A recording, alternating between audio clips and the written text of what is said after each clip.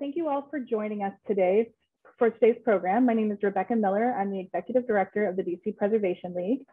We are the citywide nonprofit organization founded in 1971 that is dedicated to preserving, protecting, and enhancing the historic and built environment of Washington, D.C. through advocacy and education. With that, I'm so pleased to start our program today to discuss the 75% draft document for the Women's Suffrage Context Study. First, I'd like to introduce you to Kim Elliott with the DC Historic Preservation Office, who will tell you a little bit more about the context study and how it meets the goals of the Historic Preservation Program. Kim? Great, thanks, Rebecca. My name is Kim Elliott, and I am the lead project lead from the DC Office of Planning on this project. We are thrilled to have been awarded this grant from the National Park Service's Underrepresented Community Grant program, which is to study DC women's history and suffrage. And some of the elements of this historic context study will meet our goals for our DC Historic Preservation Plan that will be coming out next year. And some of these goals include completing the city survey towards understanding a complete and diverse heritage of the city, exploring new perspectives and broadening public awareness of the DC historic sites, designating some significant properties. And one of the goals of this study is to identify 2 new landmarks and to also broaden and amend 2 of the existing historic sites. And also telling community stories is another goal. And also speaking out for preservation, increasing the public advocacy for historic preservation and cultural heritage programs. And so we look forward to the women's suffrage movement and women's history and meeting those goals. Thank you. Thank you, Kim. And I would be remiss if I did not acknowledge the sponsor of this document, the financial sponsor, which this program has received federal financial assistance for the identification, protection, and/or rehabilitation of historic properties and cultural resources in the District of Columbia. Under Title VI of the Civil Rights Act of 1964 and Section 504 of the Rehabilitation Act of 1973, the U.S. Department of the Interior prohibits discrimination on the basis of race, color, national origin, or disability in its federally assisted programs. In addition, this publication has been financed in part with federal funds from the U.S. Department of the Interior, National Park Service. However, the content and opinions contained in this publication do not necessarily reflect the views or policies of the U.S. Department of Interior, nor does the mention of trade names or commercial products constitute endorsement or recommendations by the U.S. Department of Interior.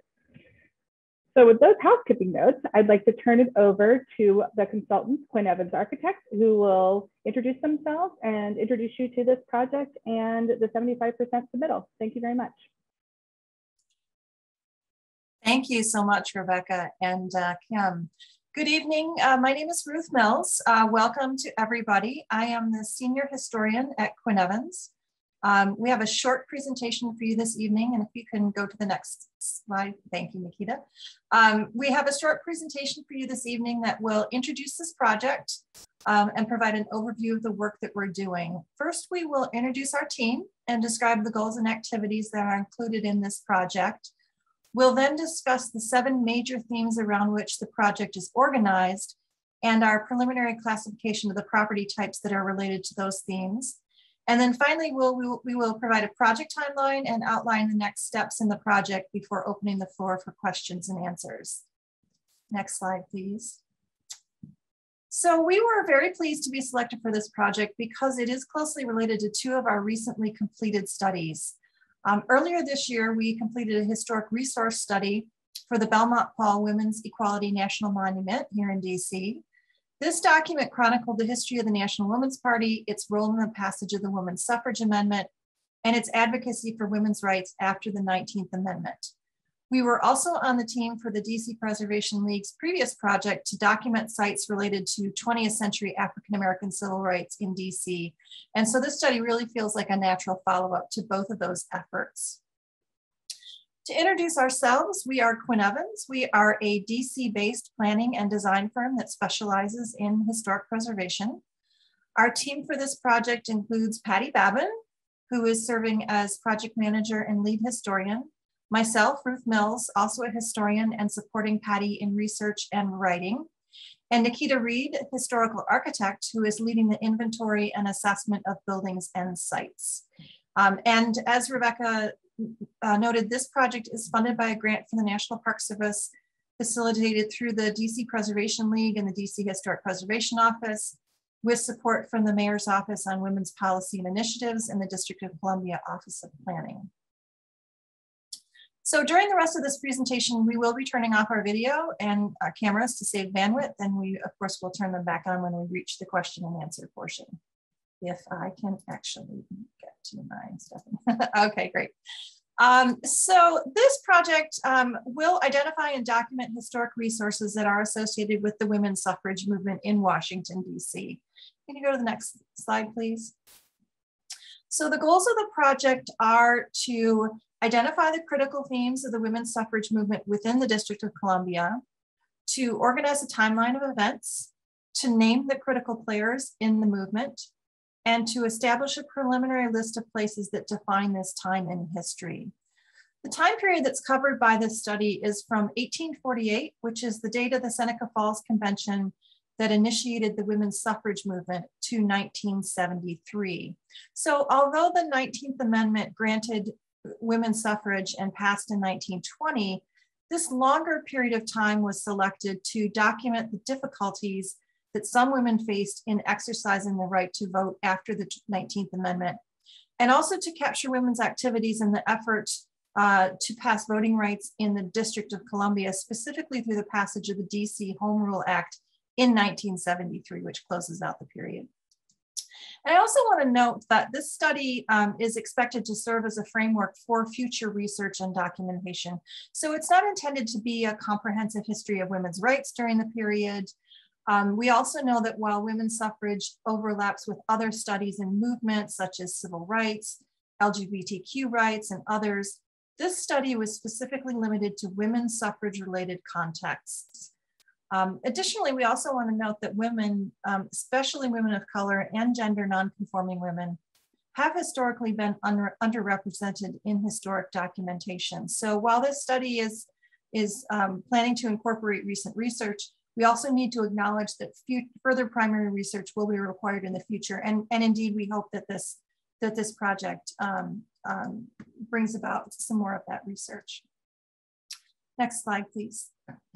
So the project activities related to this are the context study on the history of the women's suffrage movement and related efforts of women to gain equal rights in Washington, DC. And that includes both the historic themes that we'll talk about and the associated property types. It will also provide a preliminary inventory of significant sites that are eligible for historic designation at the state and national level.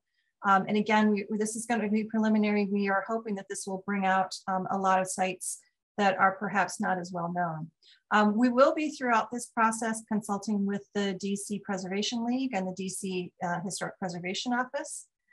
We will be holding community outreach events, of which this is the first major one. And then at the end of the project, we will be presenting the completed context study to the DC Historic Preservation Review Board.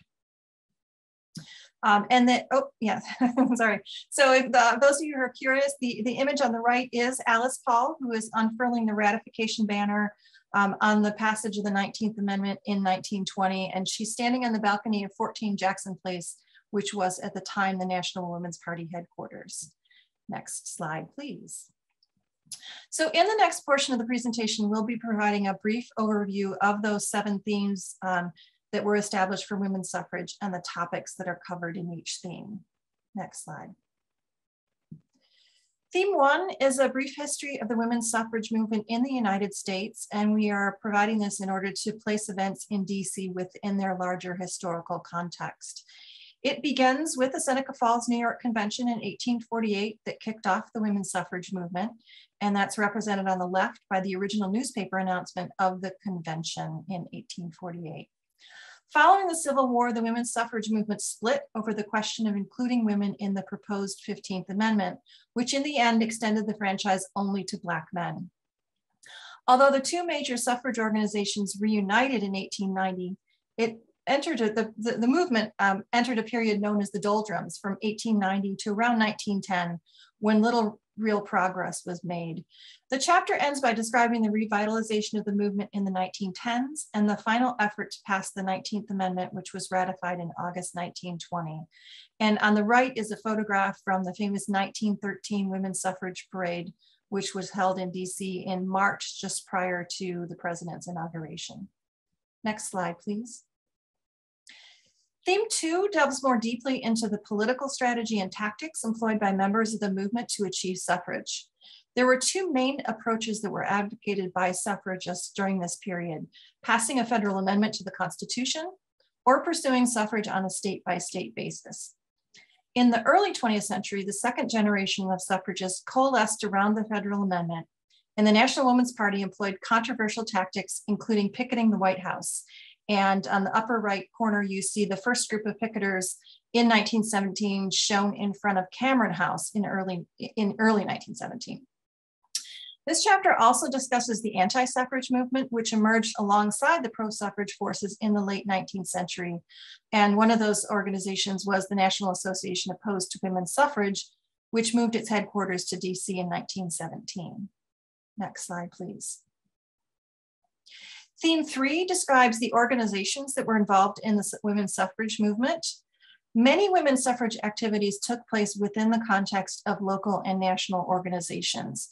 So in this chapter, we are organizing these into two main categories, and that is national organizations that had their headquarters and or branches in DC, and local organizations, and some of the leaders of those organizations and their activities. Among the local organizations that included suffrage work was the Colored Women's League of Washington, D.C., founded in 1892. The image here shows members of the league on the front porch of Frederick Douglass's house in Anacostia around 1894. The league was reorganized as the National Association of Colored Women's Clubs in 1896. Next slide, please. Theme 4 on intersectionality acknowledges that women of color and gender nonconforming women experience the women's suffrage movement differently from white women. This section foregrounds the different goals, strategies, and experiences of these women, including Black women, Indigenous women, Asian American women, and gender nonconforming women. Some of the women highlighted in this chapter include Delta Sigma Theta Sorority Incorporated of Howard University in the top photograph, Marie Bottineau Baldwin, a Métis Turtle Mountain Chippewa woman, Alice Dunbar Nelson, a Black field organizer in the suffrage movement who also had intimate relationships with women, and Sofia Reyes de Vera, a Filipino woman who worked with the National American Women's Suffrage Association and later campaigned to extend women's suffrage to the Philippines. I will now turn it over to Patty Babin to talk about the other themes. Thanks, Ruth.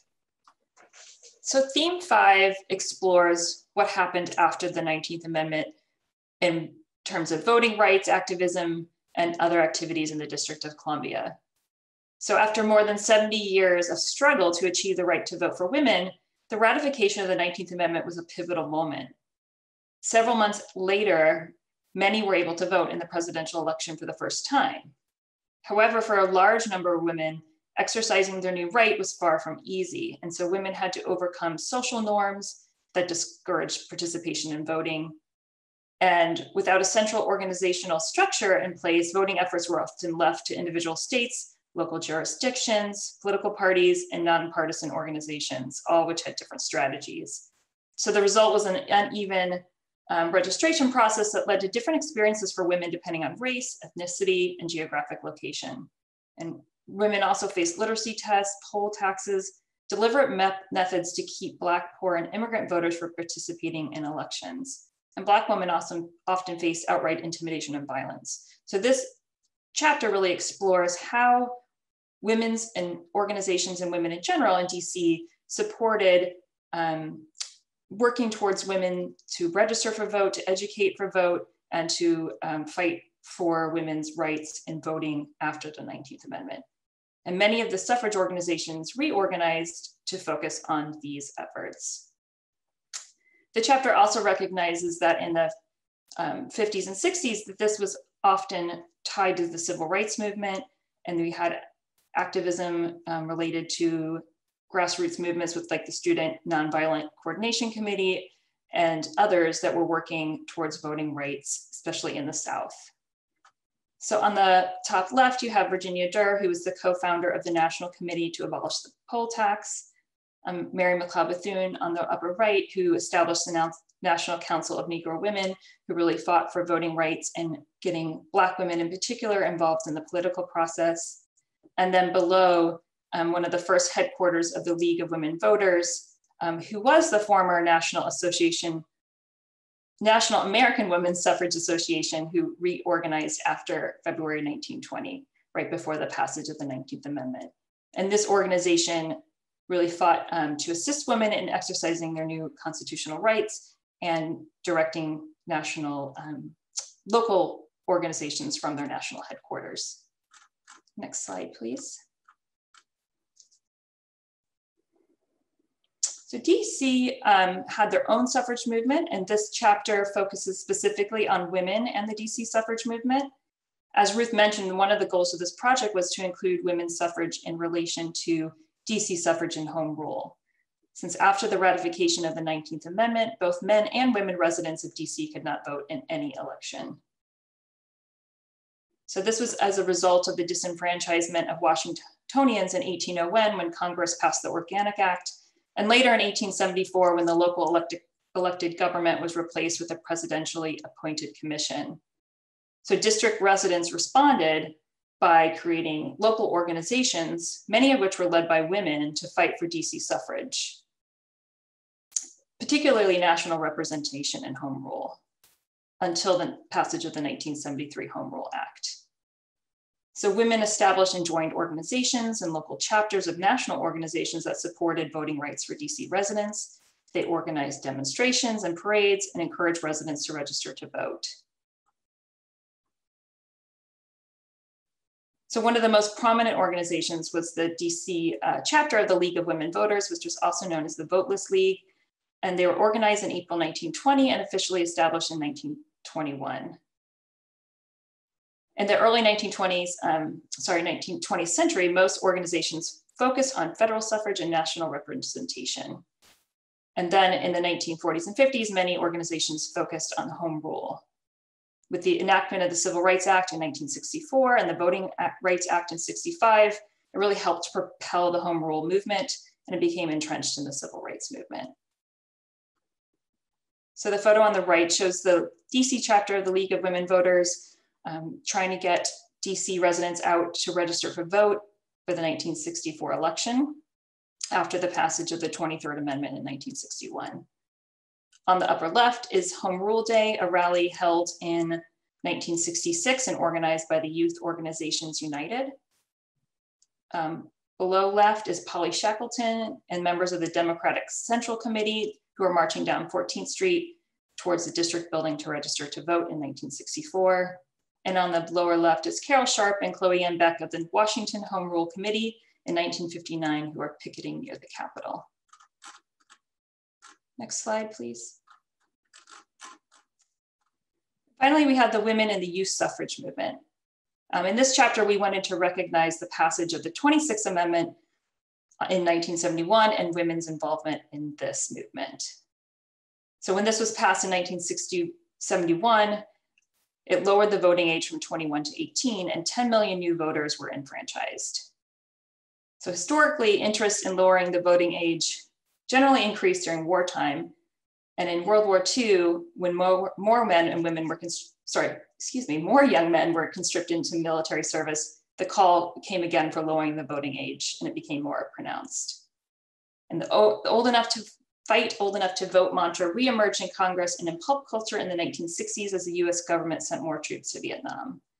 And concurrently, teenagers' growing involvement in political movements such as the push for civil rights, campus free speech, and women's liberation really showcased the power of youth in directing cultural conversations in the US. So the majority of efforts in the DC were associated with this movement really took place in the late 60s and 70s and were primarily connected to organizational headquarters, lobbying efforts, and testimony in Congress. and also specific events. One was held in 1969 when the NAACP Youth and College Division sponsored a national youth mobilization conference in DC. And another organization, there are several organizations that were developed to help push the Vote 18 effort. And one was the National Education Association's Youth Franchise Coalition. And shown here is Pat Kiefer, who was a national organizer for this group and went on to join Common Cause as a lobbyist in the early 70s. And Common Cause also focused on the passage and ratification of the 26th Amendment. Next slide, please. Kind of wrapping up this section, this was a quote that we found during our research that we really liked because it really seemed relevant to what we were studying. And it's from Ruth Havens, a suffragist and lawyer in 1901. And she's responding to a pamphlet on home rule and how women and people of color need to be included in this discussion. At present, the district has no suffrage and no representation. When suffrage is granted, it will not be to a color nor a class, to a sex.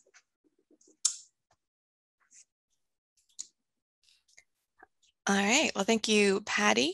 So for the next portion of the talk, I'm going to go ahead and talk a little bit about the property types associated with the various people and themes that Ruth and Patty have just discussed. One of the things that we realized as we're doing the research and trying to identify the sites that would be appropriate for the different people associated with the movement was that we had to think about what types of sites they were, as well as were we looking for sites associated with where people lived or where people worked, and what did that look like depending upon the time frame that each person spent at a certain property. So the categories of property types that we've identified are strategy centers, demonstration centers, and then also properties associated with key persons. And these property types can range from organizational headquarters to residences, some churches, schools, government buildings, sites, and other structures. And as we were going through and looking at these different property types, we realized very quickly that there are multiple types of properties and that the women's suffrage movement did not happen in just one particular type of property or building type or architectural style. So there are smaller sites like row houses like the Mary Ann Shadd Carey House. There were larger residences and buildings like the Belmont Paul Women's Equality National Monument.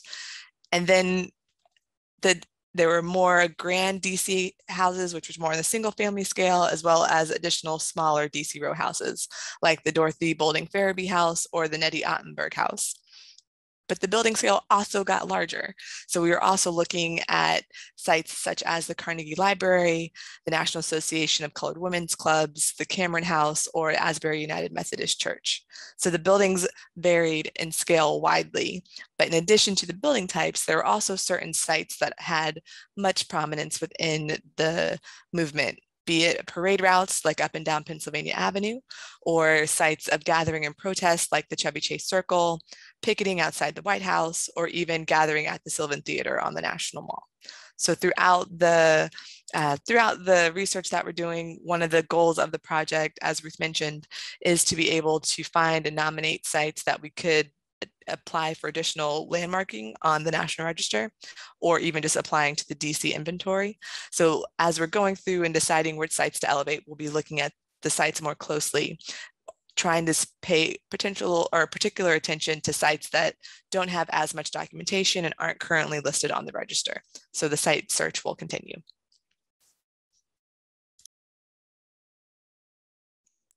And I'll turn it over to Patty to talk about timeline and next steps. Sure, thanks. Thanks, Takeda.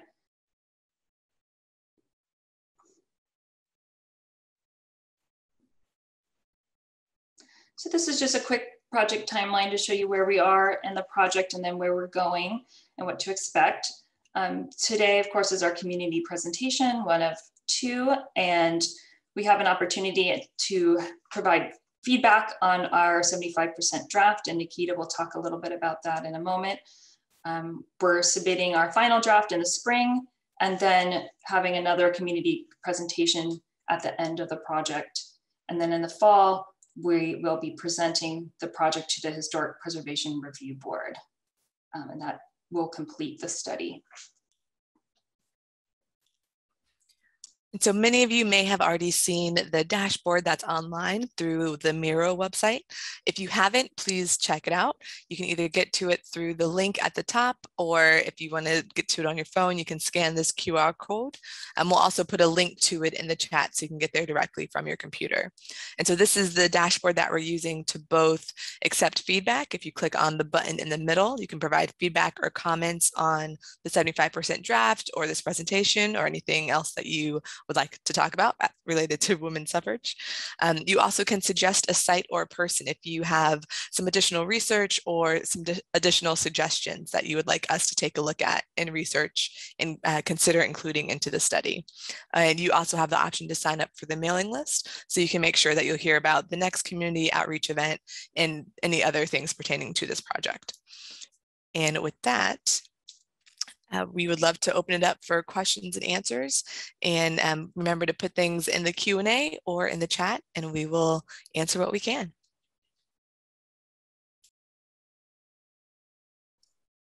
Great, thank you all to the team at Quinn Evans for the presentation.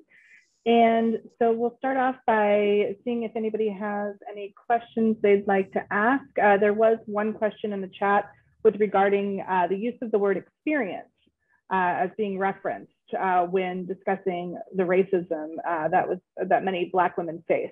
So could you maybe discuss that a little bit more? Yeah, I can take that, and I think that it's not an attempt to downplay that outright racism. It's something that we talked about fairly extensively in the Belmont Paul historic resource study in relationship to the National Women's Party and the use of racist rhetoric and white supremacy as a strategy, which you very rightly point out.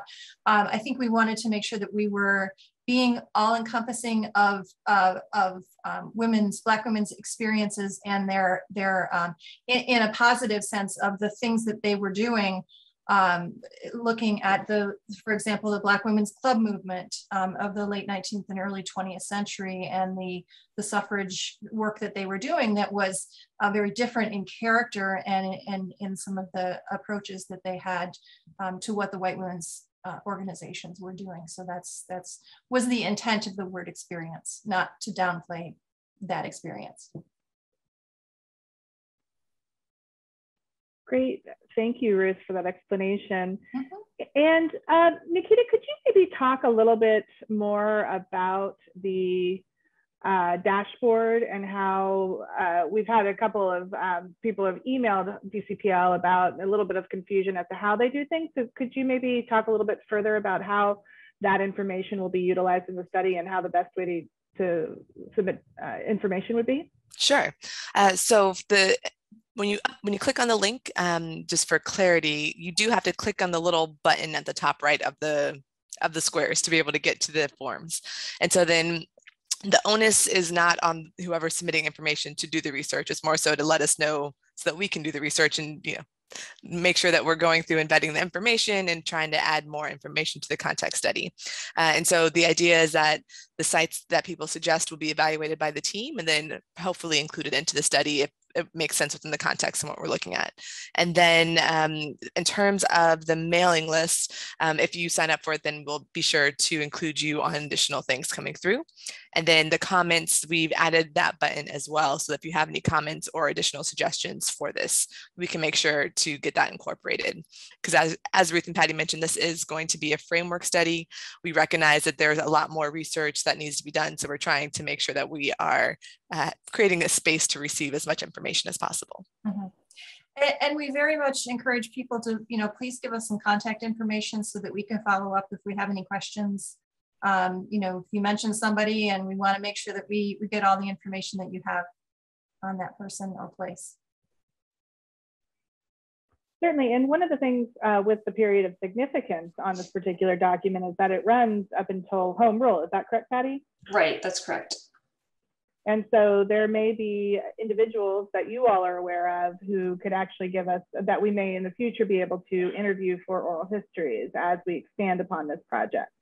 DCPL views this as just a first step moving forward and telling the greater story of Washington, D.C. We're doing this not only with women's history, but Asian American studies, as well as the Black Power document that we're working on currently as well. Kim, would you like to talk a little bit more about the Historic Preservation Office's role in this as well?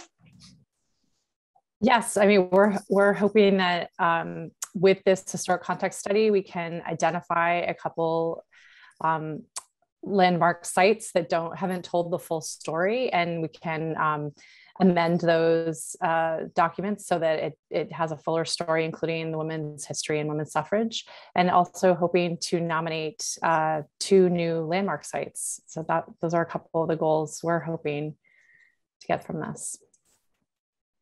And just for the audience who's not necessarily familiar with the process here in DC, the landmarking process protects buildings that are designated within the District of Columbia that are listed in the DC inventory of historic sites from demolition, and also requires any changes to the building to be reviewed by the Historic Preservation Office and the Historic Preservation Review Board. The office typically, after they've reviewed it and the building or site has been deemed to be a landmark, the building or site is then forwarded to the National Register for inclusion there as well. So that's just generally the process that takes place here in Washington. I'm looking to see if there are any other questions from individuals.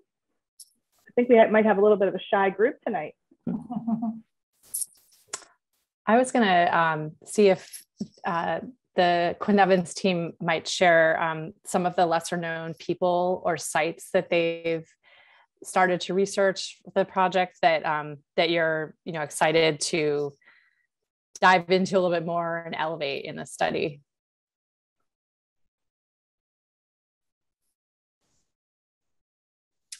So I actually went down, Patty knows this, I went down a little bit of a rabbit hole with the anti-suffragists. I found that to be kind of a little bit more interesting than I thought it would be.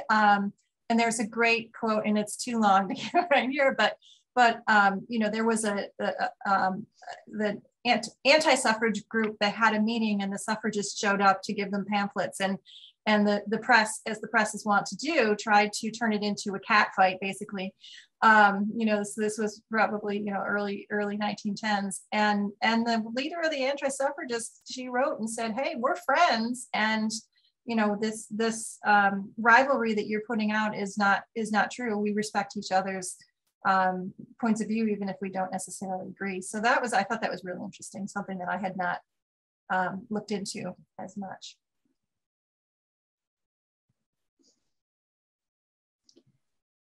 Thanks, Ruth. How about you, Patty? Have you gone down a rabbit hole too? There's just been so many women that I then have written down, specifically on home rule and DC suffrage related, and just need to then dive back into them to learn a little bit more and find out where they lived, because I find that's the challenge is, finding a little bit more about these women in searching for them. I get a lot of information, but then it's like the next step is like, okay, where did they live, and is that place still there, and is it something that we can recognize as being significant for them? So I'm not thinking of a specific person.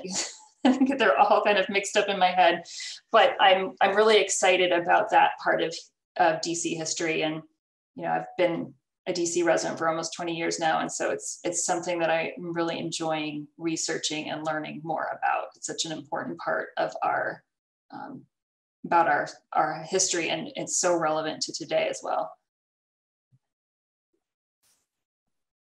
Great. And how about you, Nikita? I know that you do a lot of the architectural research. Yes, so I get the joy of looking at the buildings and trying to see, okay, well, is it still here? Is it still standing? Is it extant? What's the design? So I get to focus a little bit more on the building, but it's great to learn more about where these different women lived, and even just learning more from home rule to the different women of color, because that is something that I've been really excited to work with Patty and Ruth on, as they've really been trying to figure out how do we find more of these underrepresented stories, having more conversations with other researchers in the city, trying to get a sense of how do we broaden the narrative. So that's really exciting. And we have a question in the chat about what is the process for identifying and incorporating underrepresented stories? So women, non-binary, BIPOC, people of color. So what's the process for identifying these individuals who may not have been necessarily front and center in all of the history documentation?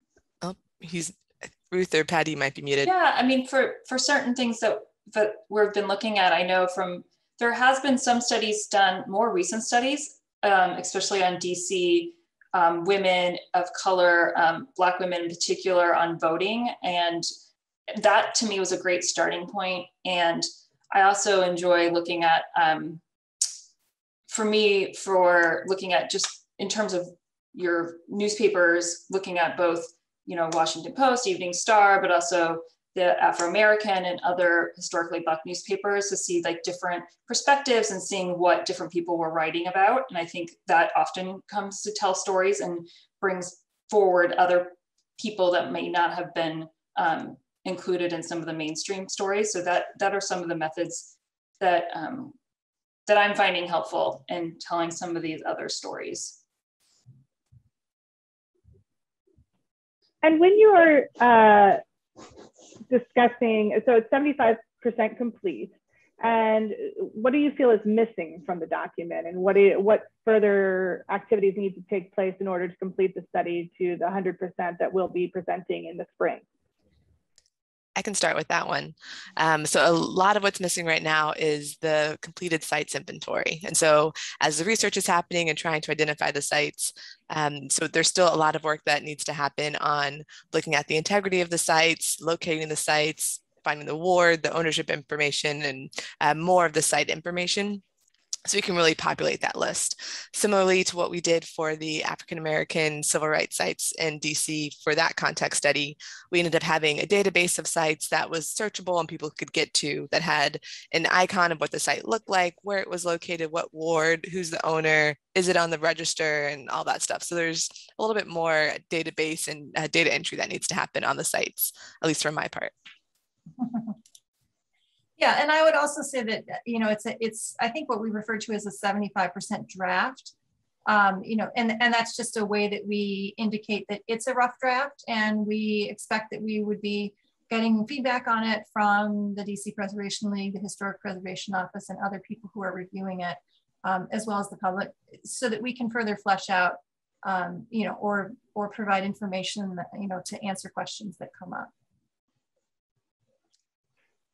I think in terms of, sorry, go ahead, Patty. Another question about how are we defining significance with the sites, and that's another thing that's missing and going to be part of the next deliverable, is really thinking about, from a DC inventory and National Register standpoint, how to best define significance for this historic context, and how can we, how could these properties be listed and under what significance? So a lot of that is very technical in terms of both listing a property in the DC inventory and in the National Register. And that is something that we will be developing, particularly as we start refining the historic context and also looking at the different property types. And maybe, Kim, maybe you could talk a little bit about significance and what kind of defines significance in the DC inventory, and kind of what the Historic Preservation Office looks for. I know that the significance and our criteria that we have for designation in DC, and what those are, so to speak, and how they may apply to this document. Sure. So there are several different criteria of significance. A building or site might be considered significant because of its architectural integrity, or it might be considered significant because of a specific event that happened in that building. So some of these row houses that the team was showing earlier, if that was a place where many women's suffragist meetings took place and planning for the march, for example, that would be make it possibly a rise to the level of significance. And then there are also just other historical events happening that bring it to a level of significance. For example, Pennsylvania Avenue, which is already a recognized historic site on the National Register. But it was the site of the Women's March in 1913. So that is, a whole other layer of significance of that, of the avenue, and the starting point being at the Navy Memorial and the ending point with the big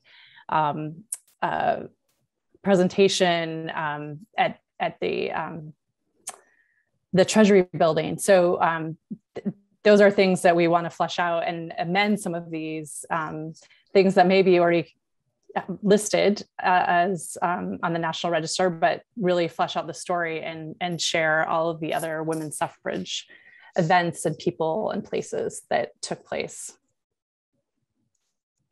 And one thing too, Nikita, I think we've discussed this in the past, is that while you're looking at buildings and sites that you're looking at whether or not they're still here or not, we are also recording properties that are not extant, correct?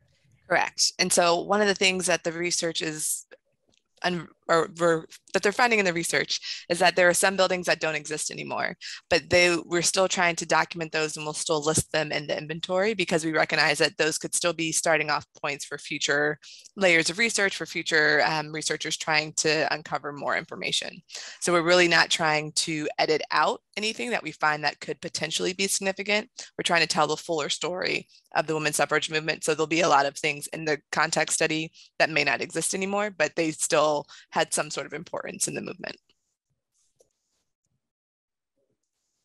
It's the layering of history. And I think that if, for any of you that have ever read National Register documentation, there's, in DC, our inventory started back in 1964, where a bunch of architects sat around a room and said, that's significant, and that's significant, and that's significant.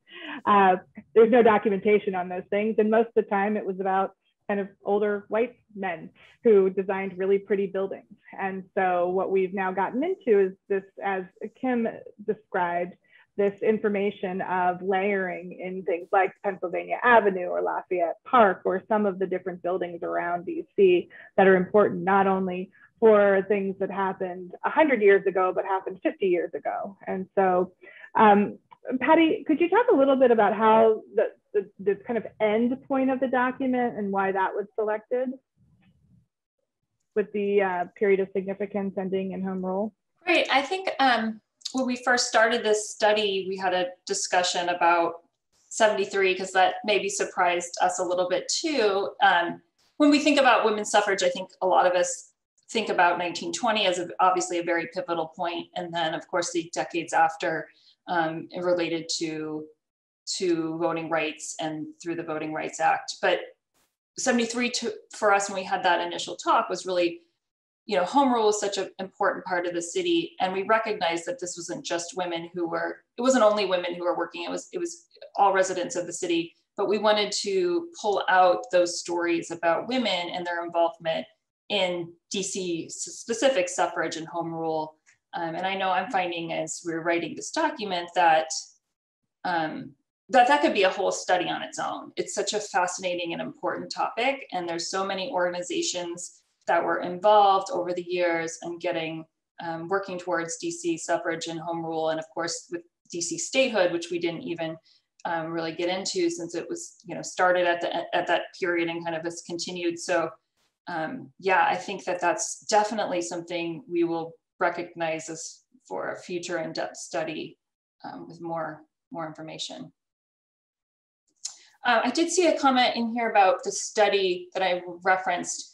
One recent study that I really enjoyed reading about and was a good starting point for me about the 26th Amendment was, it's by May C. Quinn, Black Women and Girls and the 26th Amendment, Constitutional Connections, Activist Intersections, and the First Wave Youth Suffrage Movement. That was in 2020. That was a really interesting article that really put into perspective the activism there regarding the 26th Amendment. And then the other book, we just had it, it was a 2018 book by Mary Elizabeth Murphy, Jim Crow, Capital, Women and Black Freedom Struggles in Washington, D.C., 1920 to 1945, that focuses on pre-World War II activism in D.C. Great, thank you. And then I think maybe we can just wrap up with this final question from the Q&A, which is, what's the most exciting part of this process for each of us?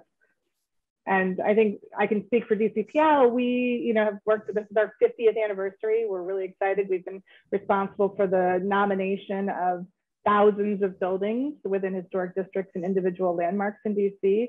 And as a, it's a primarily female staff, with the exception of our very capable Zach Burt community outreach person. But this is a very heavily women-focused field. And so I think telling more stories in the District of Columbia about women is very important to the Preservation League as we move forward, as well as telling stories of other underrepresented communities as well. How about you, Ruth? Yeah, and I think I kind of want to bring it back to that whole question of significance that you were talking about. And I think that, we've seen this with civil rights sites, and we're seeing it with women and women of color and not gender non-conforming women, that there's a lot of these sites are unknown. A lot of them are, very vulnerable to, because they're not valued, because women's history has not been valued, or Black people's history has not been valued. And so the chance to kind of redefine, I think, what is significant and what we consider significant, and to acknowledge these places that a lot of people don't know about is very exciting for me. How about you, Nikita? Yeah, so for me, it's been two parts. So it's been both being able to expand the narrative of women's suffrage, because I know for a lot of people, they think women's suffrage ends with the 19th Amendment, but really that's, in essence, gave white women the right to vote. So being able to expand the narrative to tell the story for Black women, women of color, and just being able to tell more of a fuller story has been exciting. But then also on the building side, really seeing the sites that where history happened, and recognizing that a lot of them are just regular sites, or and not necessarily the big grand buildings. And so it's been really exciting to remember the fact that history happens everywhere, and it's not just in the big buildings that are the monuments that have been memorialized for decades. There's really a lot more grassroots things that happen in smaller buildings. As we say, this is where the magic happens, so to speak. Exactly. How about you, Patty? Oh, to go last then, it's hard. But yeah, just to echo what Nikita and Bruce said, working a lot on, the Belmont Paul study before, which was really interesting and really great to work on, but really focusing then on that particular organization, and which has been the forefront of so much of the history, understandably, but then to see from different perspectives, others that are involved, and really to pull that story full circle all together to see a more inclusive and holistic story, I think has been exciting, because it really plays off all of the things together. And then, of course, then finding those sites, it's almost like sleuthing, like let's find these sites that are out there that we didn't know about. And, like you said, they're vulnerable. Some of them have been demolished, some of them might not exist. So, it's really crucial for us to find these sites and identify them, and hopefully recognize them for their importance before we, I hate to use the word before it's too late, but before they might not be available to us to do so. Definitely. And Kim, correct me if I'm wrong, but I think you volunteered for this in your office, didn't you? Yes, I did. So it's a topic I'm very passionate about. But I think similar to what Nikita was saying, something I've been enjoying while reading the draft and just along the way doing some research myself is, recognizing some of the smaller stories or lesser known people that we don't get to hear as much about in the big, museum retrospectives about the 100-year anniversary, as you said, which wasn't for all, really voting for all women, but learning some more about some of the lesser known buildings and people, and just realizing like these are people in our neighborhood. Like it's the house you walk or down the street and pass, or it's this high school where this suffragist taught. or this other hall where they had their meetings and planned the march, et cetera. And so that's been really fascinating to me to kind of pull out those stories and learn more about that. Great. Well, with that, I think that we'll just wrap things up tonight, unless you have anything else you all would like to say before we do so. Anything else? Okay, great. Well, for the attendees, thank you so much for joining us tonight. If you signed up for this program, you did receive the 75% document. It is also can be found in the link that Nikita put in the chat box. We will send you a note tomorrow, a follow-up with the 75% document and also a link to the Miro site as well. And so we look forward to your comments. We are asking that you do provide comments by October 14th so that they can be looked at, digested. If we need to contact you, we can moving forward. This document is also reviewed not only by DCPL and the Historic Preservation Office, but also by the National Park Service to give feedback to Quinn Evans on how it takes form into its final components. So with that, thank you all so much. And thank you to Quinn Evans for joining us tonight and Kim from the Historic Preservation Office. And have a good evening and stay dry.